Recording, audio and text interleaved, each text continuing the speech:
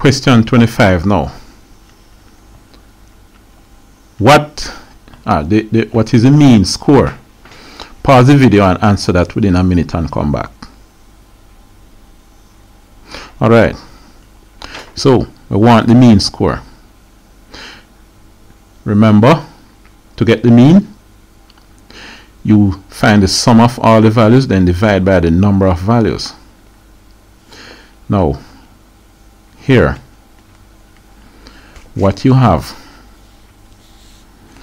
is not 1 plus 2 plus 3 plus 4 plus 5 plus 6, then you divide by 1, 2, 3, 4, by 6, you know. That's not what happened. Right?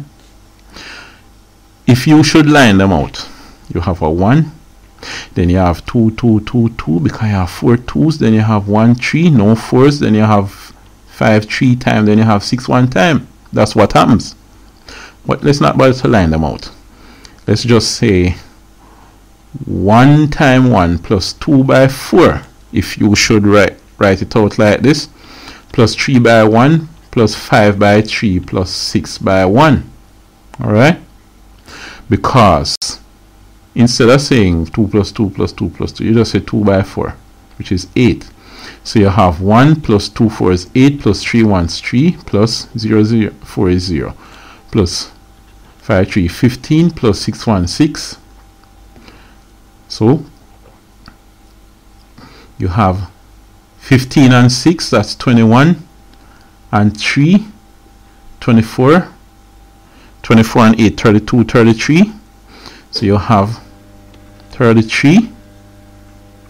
The sum of everything is 33. How many values are there? It's 1 and 4, 5 and 1, 6 and 3, 9 and 1, 10 divided by 10. So what you get is a certain formula that says sum of fx divided by sum of f. Alright? The sum of frequency multiplied by the value divided by the sum of the frequency.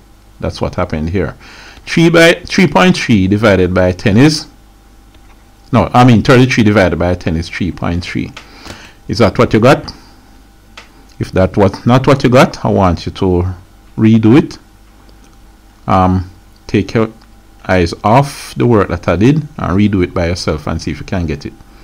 So that's C. The answer for 25 would be C.